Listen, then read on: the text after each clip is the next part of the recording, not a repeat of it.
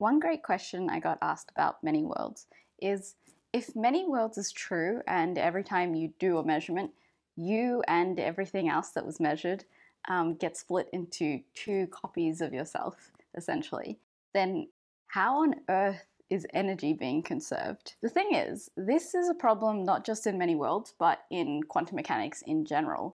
And it just is sort of like writ large by many worlds because the kind of things that are going into superposition are much, much larger, like yourself. So you obviously have much more mass than an electron.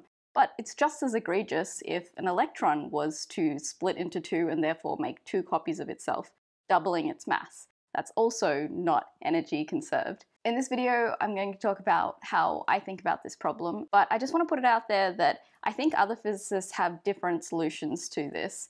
And some people actually just don't seem to really think it's a problem at all. So I'm just going to explain what my opinion on this is. Like I said earlier, it's just as egregious if an electron splits into two copies of itself as if a human did. So right now we're going to take as our example something that's a little bit more in the middle, and it's a tardigrade. You may have heard of these little creatures. They have this like weird hole in their face.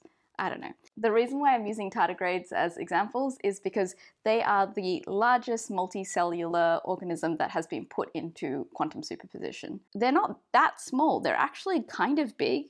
They're kind of on the order of about 1 millimeter. So honestly, like pretty big. So I think it was pretty surprising that something like this could be put into a superposition, but apparently it can. We're going to use these as our example because they're small, but they're not that small.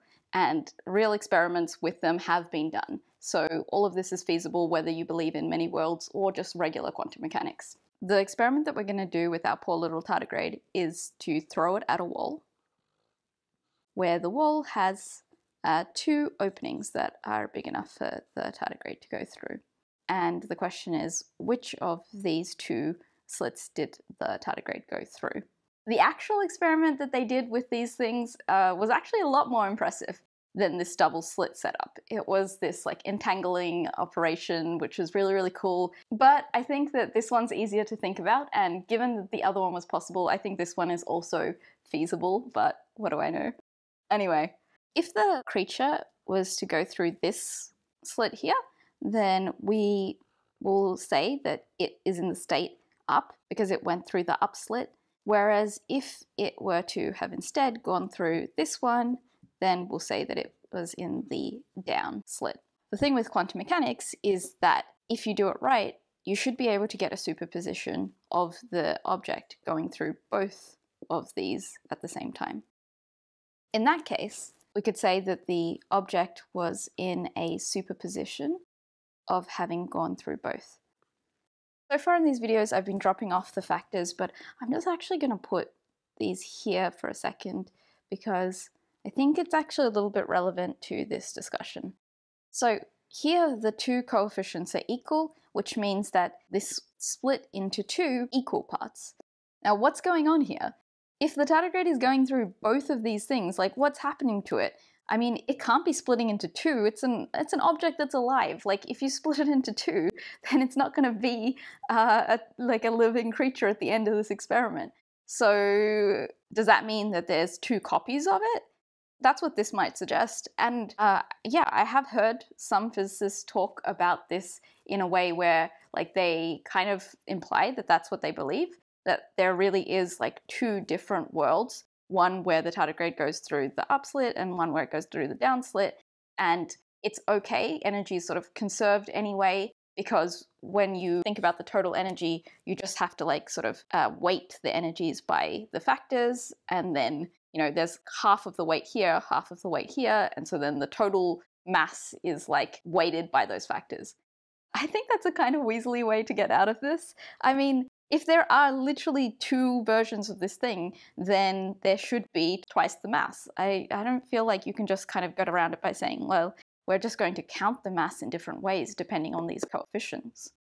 Here's my current view on things.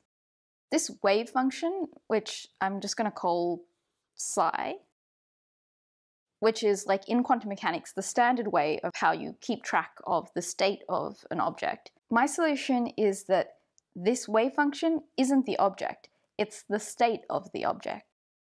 what does that mean? So I guess in this example, it would mean that our body here exists and is real and has mass. But this wave function is describing the state of that object. The state of that object currently is the state of both having gone through the top slit and the bottom slit, but there's still only one of that object.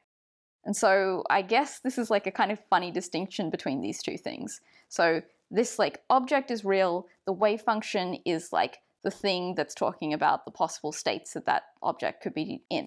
But I think this gets even weirder when you start looking at other examples. Suppose that we have this beautifully illustrated uranium atom. I don't know what's going on here. Anyway, uranium can decay into a bunch of other things.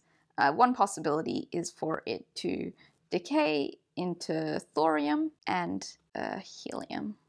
Quantum mechanically, it is in a superposition of both having not decayed and decayed.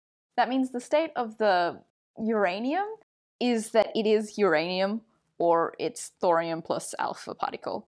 But going back to what I was saying earlier about like the object being the real thing and the wave function being just the state of that thing, that doesn't quite work here, because you can't just say, oh, the uranium is the real thing, because one of the states is for the uranium to not even be uranium anymore. And so what you really should say is like the constituent parts of the uranium are the real thing, or perhaps like even better is instead of saying it's the uranium, you should say it's the energy that could be uranium but could be thorium plus helium. And so it's the energy that's in a superposition of doing various things. And so then the thing that's real in this view is just like the energy of all objects. And then that energy is in a superposition of like possibilities. Its state is in various configurations. Some of those configurations are like certain types of particles, but the energy is the only real thing. Thinking about that honestly makes me kind of upset. So I think I'm just going to end this video here. Thanks for your question.